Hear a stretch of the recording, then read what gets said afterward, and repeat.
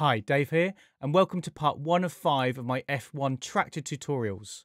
Now I'm making this because this is genuinely my favourite add-on of any DJ controllers for any DJ software. I absolutely love it and it's very underrated. We're going to go geek level on this. We're going to go through all the ins and outs of what each button does on video 1 today.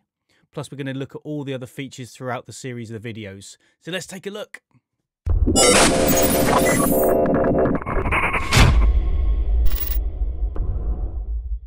First thing we're going to do is we're going to go to the Native Instruments website. If you haven't already got these, go to your products. I like to do it like this, where I go to Traktor, and then I'm going to go to F1. Then I'm going to say Traktor Remix Sets, and then your free remix sets.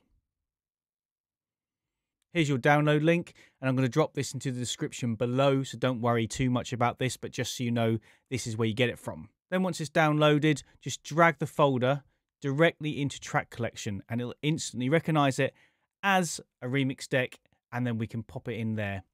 You can also see the remix decks by these 16 dots here. That's how they show it. Now, once we've got them in here, we need to know what the hell a remix deck is. So let's change this to a remix deck. And what we can see here is the top level looks pretty much the same apart from this button up here. And then we've got a sync and master. But if we keep hovering over things, you can see things flash up. Then you can see 16 cells in here. And then 16, 16, 16. So what we've got is 64 cells in a deck. Now these cells are unlimited, so you could put in a whole song or a mix if you wanted to. You could be the world's laziest DJ and have 256 songs in your decks, and you could just literally play one, then the other, then the other, then the other. But that's boring. We don't want to do that. Let's get creative. First thing we can do is load up a remix set. So let's pop over to our F1 and we can hit browse. You can see we can drag this in, and I'm going to load up something. Let's load up a bit of jungle. Click, take it off browse. Now you may not be able to see this, but there are lights now that relate to the screen. And all we have to do to play them is press it.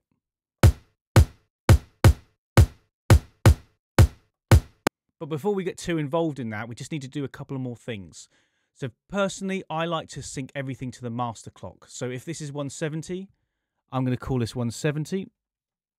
And we're going to also hit sync. And we've got our quantize on as well. We also want quantize on up here, and I'm just going to have snap on because that's just the way I like it. Now, quantize works slightly differently to this one up here. So it's the same as Ableton. So if anyone knows Ableton, so what we've got here are the beats. So if I choose 4 here, what's going to happen is you see this counter here, these are your beats. So I'm going to go on the, say, 2, and it will wait. And it waits for it to go round, same as if you're playing it, and you stop it, it'll then stop 4 beats. I personally like to have mine on 1, and you can do this via the controller that I'm going to show you in a second. Apart from that, everything else here is the same. And now what we can do with our remix decks is we can start building up layers. So we've got the sync on, so we can play.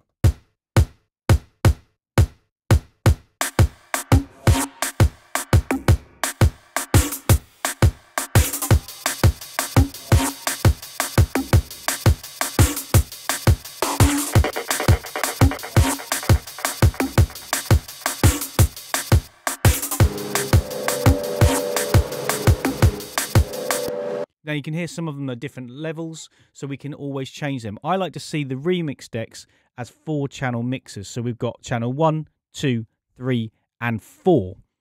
That means we can control this side here with this volume and filter. This one here for volume and filter, volume and filter, volume and filter. And then that way what we can do is if we go back to what they were.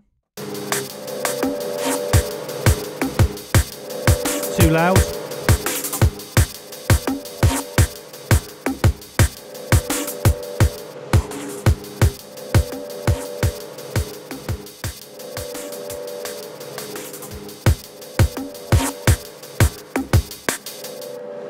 And we can change the levels as we would normally do on a normal deck. That means we can play anything we want in these cells, but we're limited to 1 this side, 1 this side, 1 this side, 1 this side.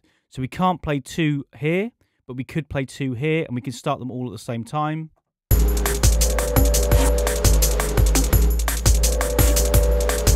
Then we can change something.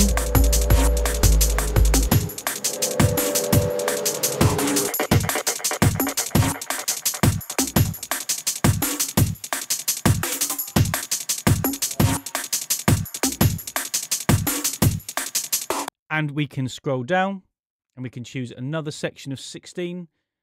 And if there was more, we could do the other 2 here. As you can see on the controller, we have P1, P2, P3, P4, and they are your pages. Lots of Ps. And if we start playing 1, let's go for...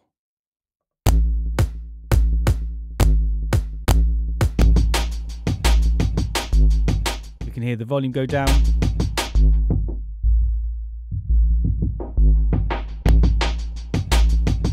And to stop them, we just hold Shift and press the button down here. Now, if we press it and hit that, it actually mutes it. So as you can see, it's still grayed out there, but it still goes along. So we can take that off mute.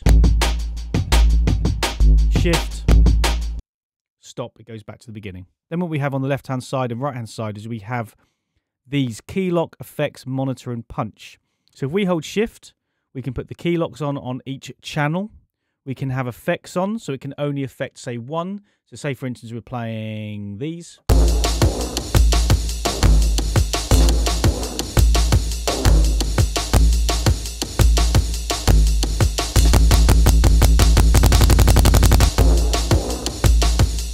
As you can hear, the effects are just on the bass drum. Monitor is putting it into your headphones. Now, be warned, if you then press all 4 of those like that, and then you hit this, it all disappears. Don't know why, but it does. And lastly, down here is punch. And what that means is it actually punches through, so you don't lose your phrasings. So if we see this beat here, then go on to the next one. If you notice, it actually went to the beginning of the next one. So whenever we start one,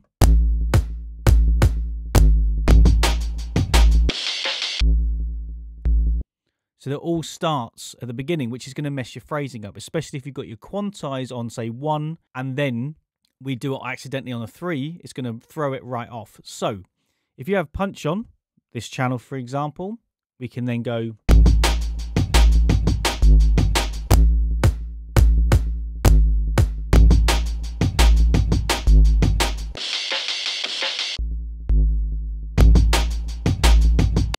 Really nice little touch there. So that's your punch. Now let's go in depth into the middle buttons here.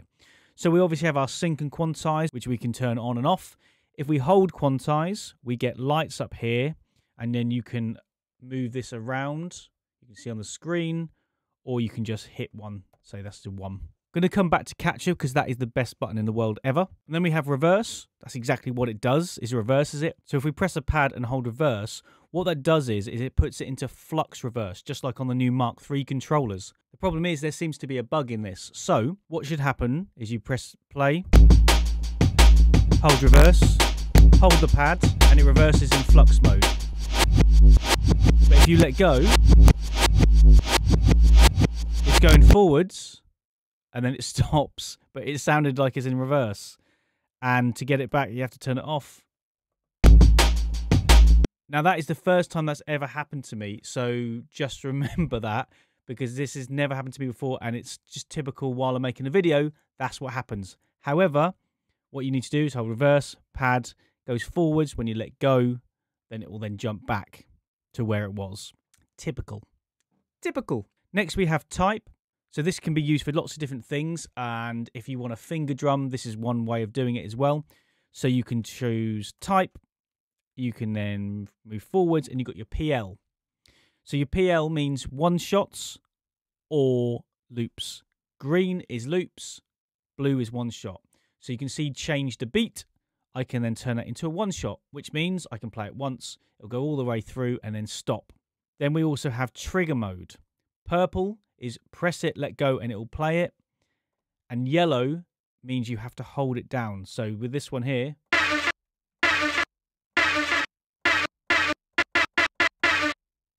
So we can change that on and off. And then we have our sync for each individual cell. I personally would always have that on unless you're using one shots that you're going to use manually, but you can still use one shots while they're synced as well. 9 times out of 10, you're probably going to want sync on. So there's your different types. And then we have size. So what we can do here is we can hold this pad here and then change this to different sizes. So we've got this here, and we can do it live as well. So you can hear the bass lines change now. Click it. Back to normal. And you know what browse does. One thing the rotary does as well is if you hold shift, it will say DA, which means deck A. If then you want to then change it to deck B, you can see it flashing there, deck C, deck D. So that means you only need one F1 really to then be able to move from deck to control them. Obviously, if you want to play things at once, then you can have more than one F1. Traktor can hold 4 F1s at the same time, so you can plug 4 in if you want to be greedy. Then on the top of this, we then have master, edit, delete, color, pitch, speed, and MIDI. So what we can do here is do shift and turn this into the master deck. Hopefully you know what that means, but if not, it's essentially choosing where the master clock is. So at the moment, we've got the master clock here, but we could then relate it to here, so we could choose and change this tempo bend here. Then we have edit. That means we have, so shift and then quantize. CP is copy. So let's just say I really like this. I press it, it flashes, it goes to PA. I can then scroll down to say page 3, paste it in there. Done. Next thing is cut. Same thing, cut and paste. Then we have offset. So if we look at the rave alarm here, so we can hold this down and choose where we want it to start. Now obviously it's a bit different on here because I'm using one shots, but we can then start it there.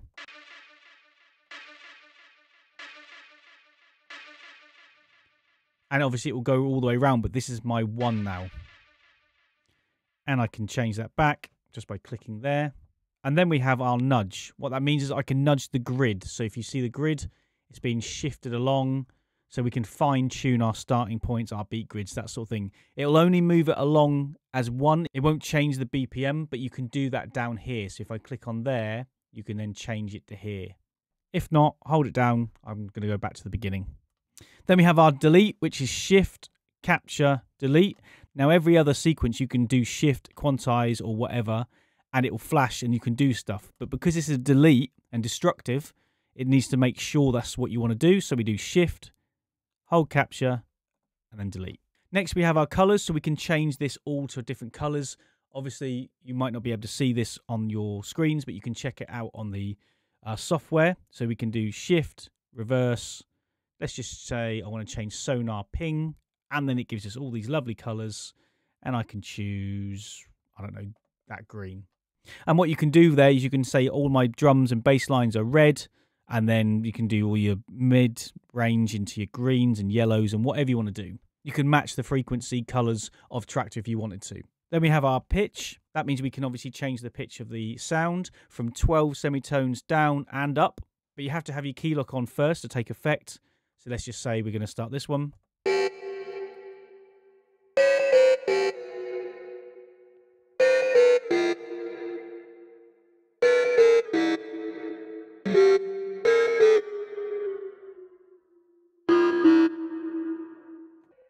Click it back to normal. Now I do like to do this on my hi-hats. We're playing this. Sometimes they can be a bit low. Or they might clash.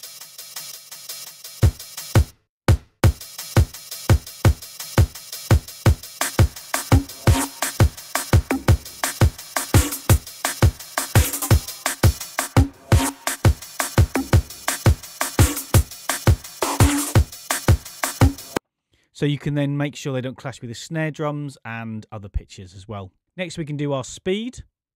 Now this means we can half time, we can double time and quadruple time if we want to. So if we start this.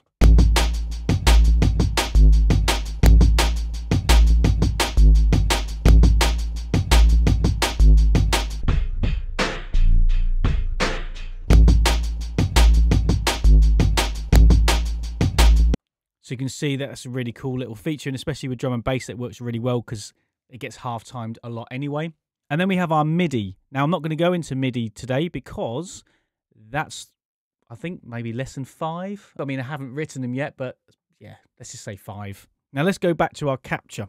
This is the best thing, seriously, that I absolutely love this. So if we load up a song by my mate Steve Mack, and then what I'm going to do is get rid of this and turn this into another remix set.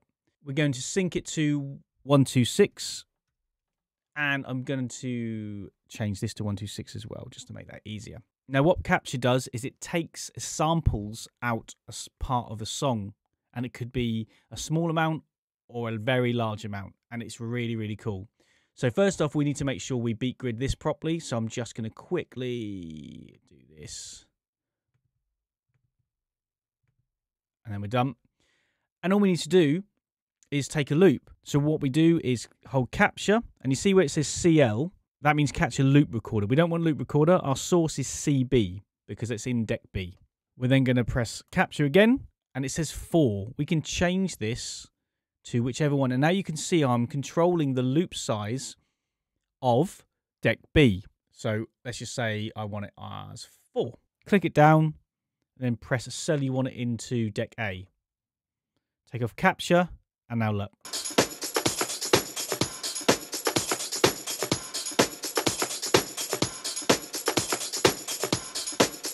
It's as simple as that.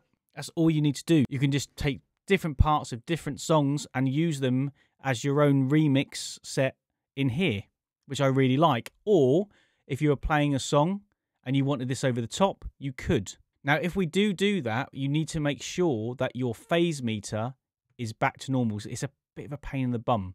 So if we're just going to play this section, but we want that over the top, we'd have this on sync, hit 4.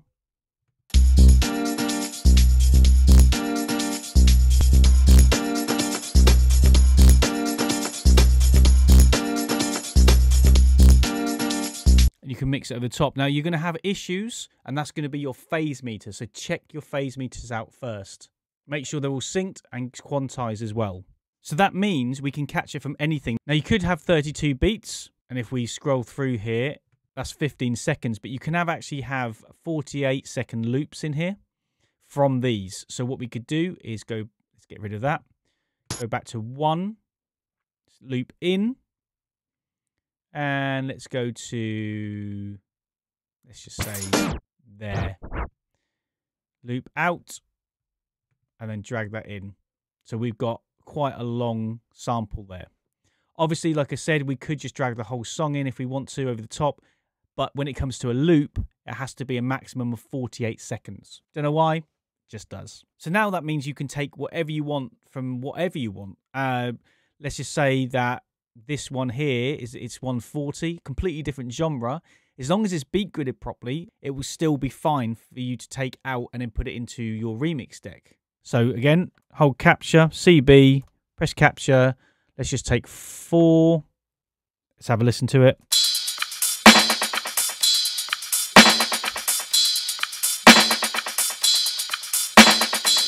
Yeah, let's go back to 4. And then I can just pop it over there, take this off.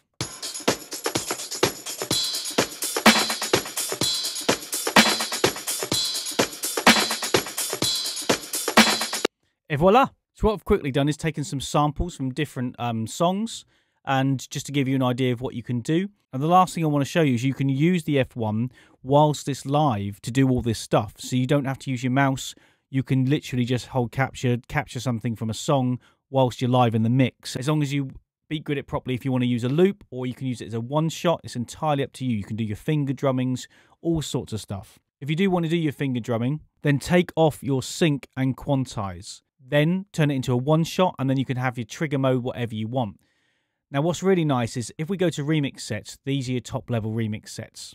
If you click on here, this is your underneath. This is all the files underneath. So where we had Jungle Warrior, these are all the beats, and we can then drag these in to make our own remix sets. So if we go to one that has one shots here, so what we can do is we can take off our quantize and sync. You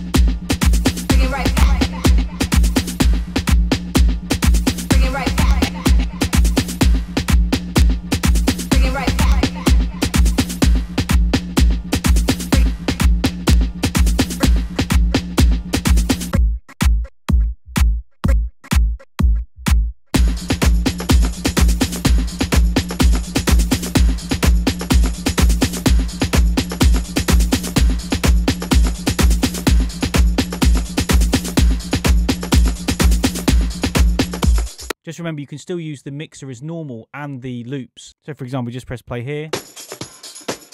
We can still loop it and have a effect over the top of it as well.